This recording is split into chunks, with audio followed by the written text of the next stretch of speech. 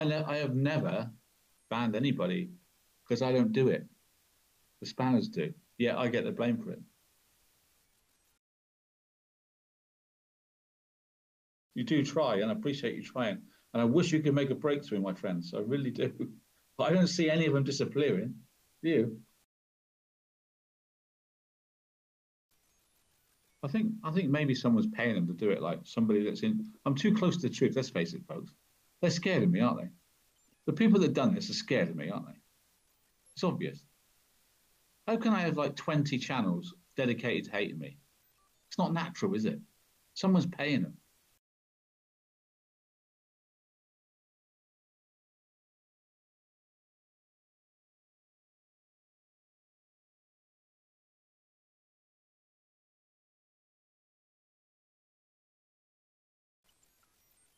'If I wanted to, right, I can get them closed down. I know where to close them down. I do actually know where to close them down. What can I actually, what can you do to help me? I want to see these channels go away. That's what I want to happen.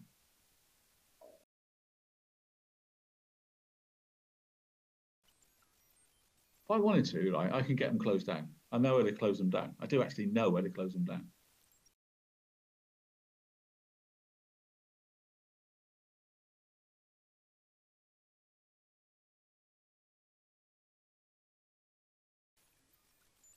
Another bloke wears a mask and he is a terrorist.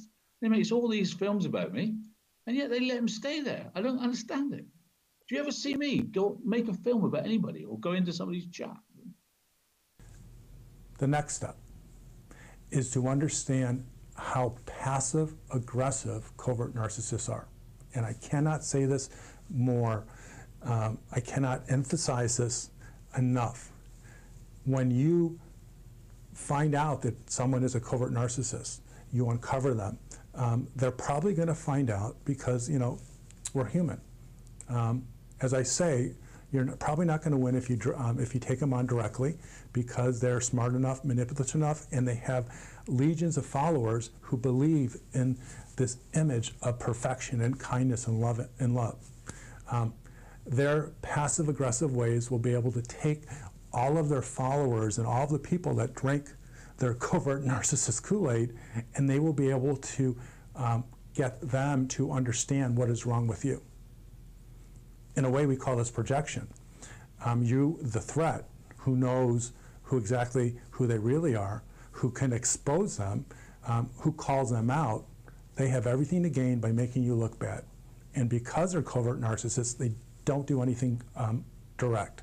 There's no direct aggression, there's no direct confrontation. It's passive aggressive reactions. The retaliation is manipulative, sometimes hidden in what seems obviously kind, benevolent, and even appreciative actions.